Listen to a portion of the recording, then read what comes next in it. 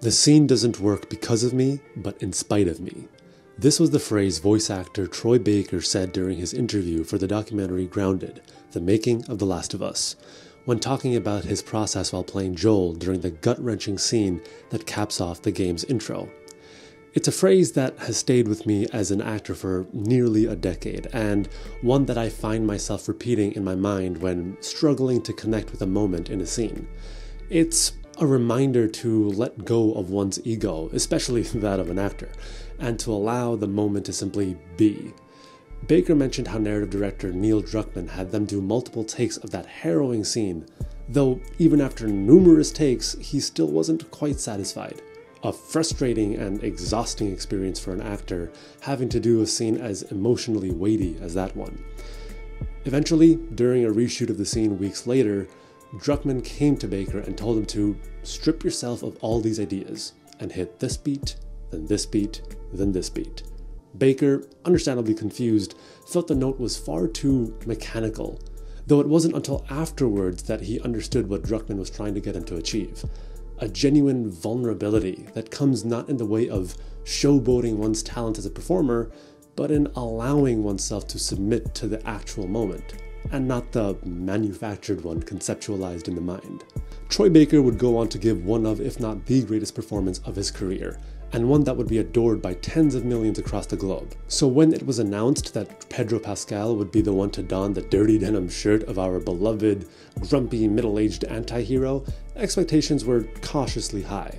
Pascal, whose breakthrough role as Oberyn Martell on HBO's Game of Thrones made him a household name in mainstream television, has continued to be a regular on high-profile shows such as Netflix's Narcos, and most notably Disney Plus's The Mandalorian. The reaction to his casting was, at least from my vantage point, more or less positive. It may not have been the most obvious choice, given the gritty southern archetype of Joel's character, but one that I was eager to see play out. Though my disdain for Marvel or Disney properties in recent years is well known amongst friends, I will happily admit that Pascal's performance as the Mandalorian was truly captivating and was the sole reason for my continued interest in the show. Having skipped Narcos altogether and only being familiar with his fiery and passionate performance as Oberyn, I was intrigued when seeing him play such a stoic, monosyllabic character such as the Mandalorian. What truly inspired me was his ability to convey the minute shifts in his character's emotions, all the while having to wear a helmet that erased all facial features, doing so through simple gestures and tonal shifts in his voice. It was riveting to watch Pedro Pascal never losing a beat, wasting a single movement, or taking an unnecessary breath.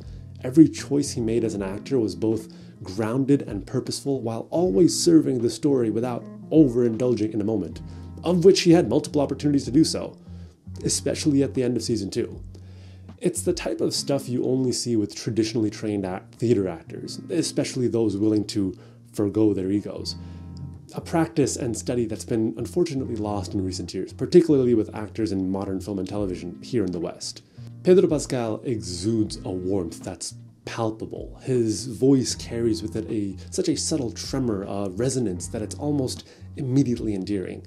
And it's this warmth that worked so well for The Mandalorian, making us as audience members willing to root for a stoic character that could very well have been unlikable. Yet, it's this very trait that had me concerned after watching the first couple episodes of HBO's The Last of Us. You see, Troy Baker's Joel was my Joel. And if I may speak for the rest of us who play the game, he was our Joel. A Joel who, 20 years after experiencing one of the worst things a human could experience, had become a hardened, spiteful shell of an old man. A man who no longer flinched while taking the lives of others. Lives that we, as players, had to take while controlling him as a character. It wasn't easy, to say the least, and as a player I often didn't agree with Joel's actions, up until the very end.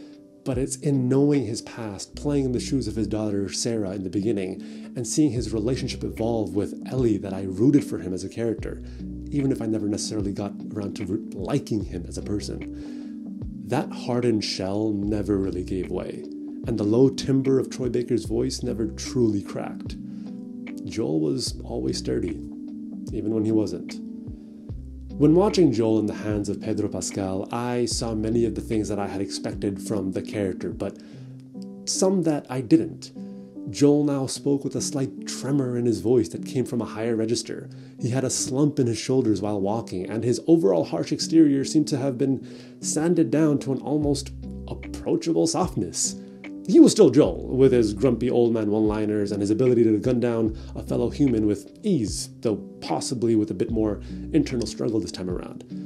But there was a warmth to his character, a kindness almost, that felt unrecognizable. A kindness that wasn't overt but quiet, as Pascal's Joel seemed to say even less than Baker's. None of this is to say that Baker's Joel didn't have warmth, far from it, but much like Shrek's onion, that warmth was rooted in the very center compared to Pascal's, which seemed to teeter closer to the surface. It was somewhat off-putting as a fan of the game and of the character, to the point where I told my wife after finishing the second episode that I thought Pascal was too nice to play Joel. In response, she said, and I'm paraphrasing here, well, in a game, you're having to take the role as Joel, so his actions are your actions. There's an immersion when playing a game that binds yourself, your persona, to the character. You don't have that in film and television. There's a detachment. And so the warmth that Pedro Pascal brings is easier to connect to as an audience member. You need that for a character like this, as it makes his less agreeable actions more striking when they occur. You're more compelled to root for him from the beginning because of Pascal's approach, and are hurt when he falters. It humanizes him. Now, though logically I understood what she was saying, I wasn't sure if I agreed with it, mainly because my idea of Joel was that of the one constructed by Naughty Dog, and in my mind could only ever be that. It wasn't until episode 6 when Joel reunited with his brother Tommy that I realized what my wife was saying, and understood why Pascal's performance was truly brilliant. In the episode, Joel has a moment where we see him have what looks to be an anxiety attack after seeing a young woman that reminded him of his daughter. A few scenes later, we see him open up to his brother about the inescapable fact that he's been trying to run from, that he's scared. This scene would have never happened in the video game. Baker's Joel wouldn't, or rather, in his mind, couldn't reveal something like that. It was too dangerous. But Druckmann, alongside co-writer Craig Mazin, decided to add this interesting layer to Joel's character, and to my surprise, it works. And Pedro Pascal's performance is what makes it work. It's here that I realized, after rewatching the previous episodes, that this scene, this moment, didn't exist in a vacuum. This wasn't a cathartic emotional breakdown of a hardened old man, but rather something that's always been there. A vulnerability that has existed from the very beginning, but one that we could really only feel through Pascal's tender restraint as a performer. A restraint that never showed more than what was needed, but enough for us to feel this character's pain and fear. A fear that's been persistent throughout every episode, whether it be in the quick looks he gives Ellie or with subtle wordless reactions. Pascal is able to find the vulnerability of Joel in a way that I never knew existed. And he finds this vulnerability not in necessarily the words of Joel, but in the quieter moments of simply living as the character, both physically and emotionally. Troy Baker recently said in an interview with Entertainment Tonight that Pedro Pascal taught him something about Joel as a character. Though he didn't reveal what that something was, I can relate to the feeling of having learned something from Pascal's performance. A performance of a character that I arrogantly felt I already knew everything about, but now realize has so much more story to tell.